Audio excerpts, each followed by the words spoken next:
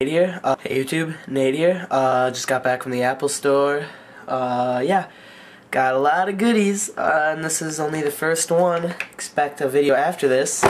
So here's my first unboxing, and it is the Apple USB aluminum thin keyboard. So yeah, set the camera down. Yeah, I have like nowhere to do this where I can get a good angle, so I'm doing it on my lap. So yeah. Okay, first things first, we gotta get the annoying plastic off. My favorite part, not really. Okay, here we go.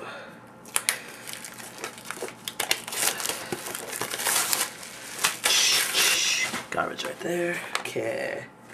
Believe it just opens up like, yeah. Well, that's easy. So we just go like this. Whoa. And there it is. Yeah, holy crap. This is insanely thin. I've seen it before, but you know, it just kind of like catches me off guard almost every time. See, I've kind of heard some complaints that it's weak, but this sort of seems pretty durable, so yeah. Let's see what else do we have in here. Oh, okay. So we got the USB, what's the word I'm looking for? The USB, extension cable. Gosh, okay, blinking out.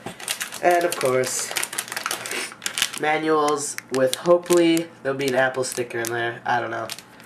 So that's pretty much it. Apple keeps their boxes simple. No styrofoam at all, actually, which is nice. So it was really easy to open. So that's it for now. So stay tuned, because next video will be my iPod Touch. Yay!